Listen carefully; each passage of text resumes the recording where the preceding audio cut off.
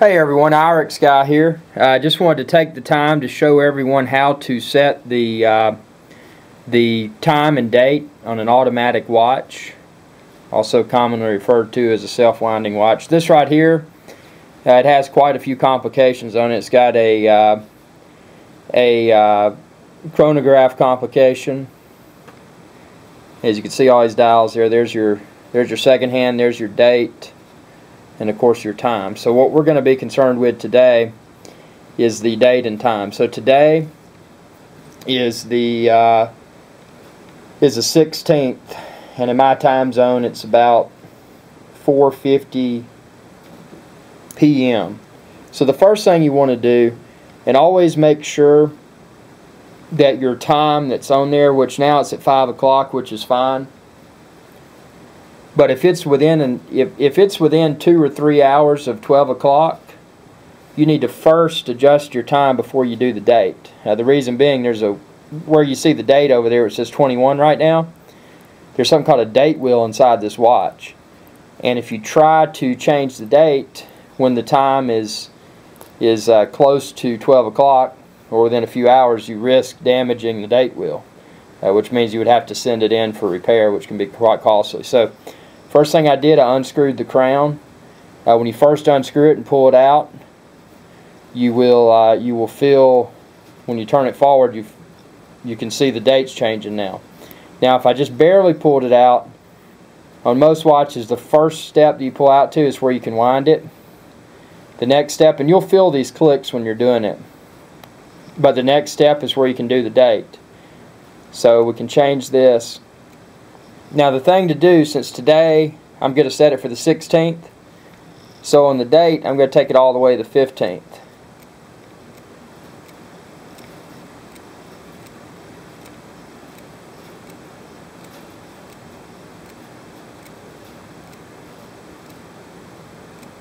Okay, so now I'm on the 15th. Now I want to pull the crown out the next notch. You can see it clicked again. This will enable me to change the time. So what I'm going to do, I'm going to keep going forward until I pass midnight, and we're going to see this 15 turn into a 16.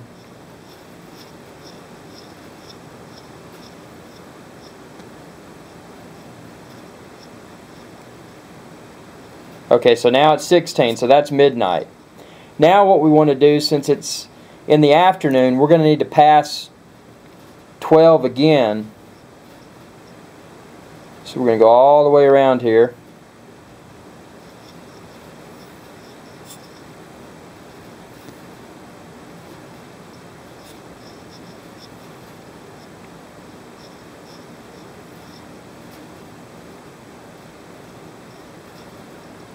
Okay, see now we're at 12 o'clock again, and you can see the 16th still there. So now we're moving into afternoon time. So we're at 1 o'clock. 2 o'clock, 3 o'clock, 4 o'clock. And I'm going to get the exact time. And it is 4:58. I'm sorry, 4:54.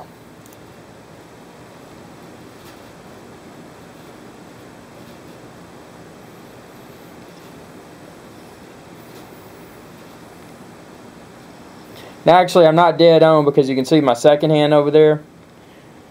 I'm a little bit early, so anyway, that's close enough for me. You push your crown back in, and you'll notice your second hand start to sweep again. On this particular model, this has a Veugeot movement, Veugeot 7750. So you can see the second hand over there on the left side.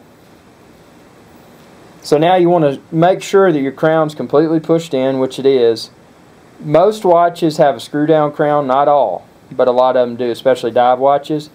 So you always want to make sure you screw that back in very tightly. And this is particularly important for dive watches, because if you get out if you get out in the water, like if I got in the water with this now, you can see I got the gap, so I haven't screwed it down, it would leak. And then you'd have to send your watch in for service, which is not fun.